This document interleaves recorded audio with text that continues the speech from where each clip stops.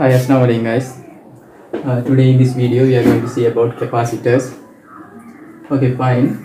Before going to this lesson, I need to remind you two things. The first thing is first attempt people, I mean first side people, they should not think that the government will postpone the A-level examination, because there is no confidential news about postponing this examination. So we must be prepared to face the examination on August. If it is delayed, it is fine for you, but you have to think about the people who are writing with you. I mean second side people, I mean second attempt and third attempt people. They have already covered the syllabus, so they are not worrying about this this break period. But you people, you guys still did not cover the syllabus. I mean you need to cover a little bit, so you have to take care about this one. Okay, fine. Now we can go to this one, capacitors. I'm going to give some explanation about capacitors. Okay. Now I have drawn some diagram here. I'm going to explain you about these capacitors. First of all, we need to know about capacitors. This is, we all know this is capacitor, and we can say it, the unit of this capacitor is farad. It might be microfarad, or else it may be nano, pico, like that we can name it. So now we know that in any diagram we can put capacitors in two ways. The first one is we can connect capacitors continuously, and also the second one is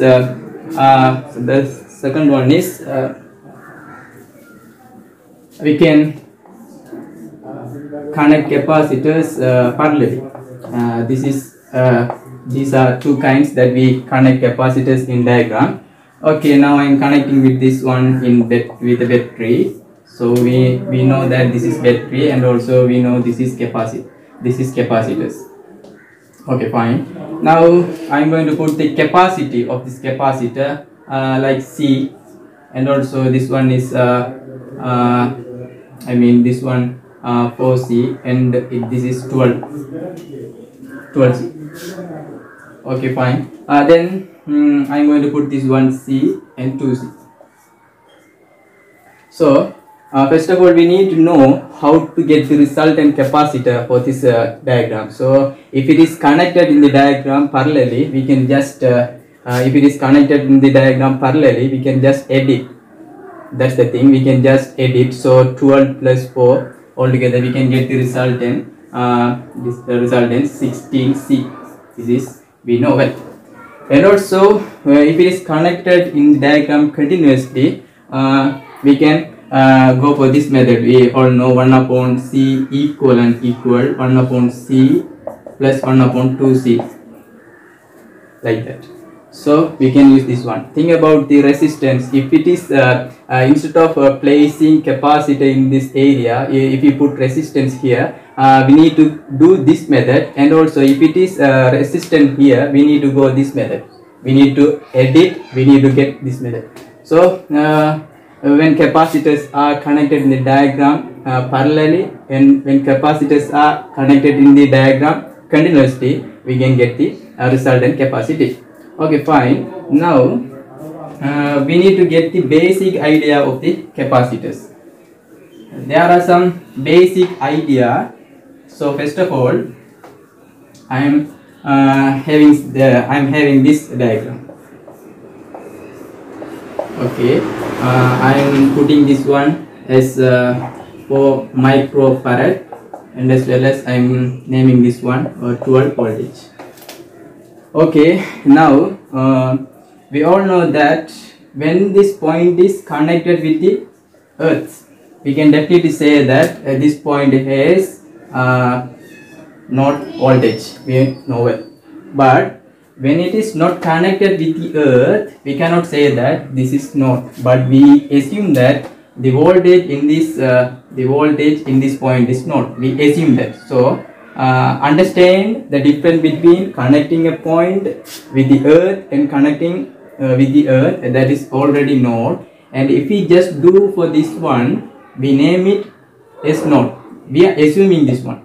Okay. Now if it is node, and we all know that this is minus and this is plus. So when we pass minus to plus, we need to add this voltage. So node plus 12 voltage. So 12. If it is if we assume that if it is X, then we need to put here 12 plus X. That's the thing. But as I said already, if it is connected with the earth, so we must put node here. So that's the thing. So I am not connecting this point with the earth, so we can assume that that is not. Okay, here we do not have any resistance here. We know that if there are any instrument, or else if there are any resistance in this area, we can see some voltage drop. But in this area we do not have any equipment, or else there are no resistance. So if it is node, we are assuming that, so no voltage drop around this area, so we can put node here. As well as this area is 12 voltage, so this area is almost 12, so we can put 12 voltage here. So this is the basic idea. Now the capacitor is placed between 12 minus node, so the voltage difference between this capacitor is 12. So the voltage difference between this capacitor is 12, and we know well that this equation we are using Q equals C into V. Q means charges, the charges stored in the capacitor. C means capacity, as well as V mean not the voltage between the capacitor. I mean we need to find the voltage difference. We need to subtract this point to this point, 12 minus node, so 12. So here if I want to find the charges that is saved in this capacitor, we just use this one. So C is equal 4 microfarad, so we know 10 to the power minus 6. And also the voltage difference between the capacitor is 12, so altogether 48 into 10 to the power 16. We know the unit for the charges, that is coulomb. So this is basic idea. I'm giving this basic idea in order to do this little bit difficult sum. Okay, fine. Now the next idea about capacitor is the capacitor is placed with the battery. We know that battery usually gives current, so we can put I here, the notation, the letter. So current I is passing through this area, but we need to think that if it is a resistance, the current will pass. But think of capacitor will not allow current to pass. So here we cannot put I here, because the current will not pass through this area. So when a capacitor is connected with the diagram, we need to think the path. So we need to think this path is like that goes, and the capacitor will not allow the current to pass through this way, so we cannot put I here. But instead of putting capacitor here, if we put resistance, so current will pass it. Okay, we know that. So here we can see that in this path, look up this diagram. If you put I here, I cannot go. Think of this one, can but can't. But think of this one, can completely, it can it will pass the current. But think of the path, and think of the capacitor, and think of the diagram completely. I do not say that capacitor won't. Do not think that when a capacitor is connected with the diagram, it won't allow current like that. Do not think, because here also capacitors are connected, but think of the path here, it will go to this way. We cannot go through this way, we cannot go through this way. So that's the thing I'm saying.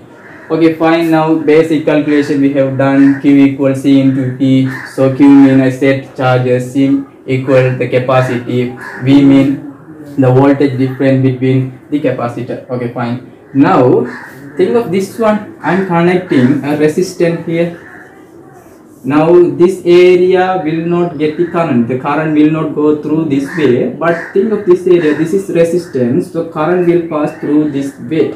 We know this is node, and also this is node. Here also no any voltage drop here. Okay, now we can name it node.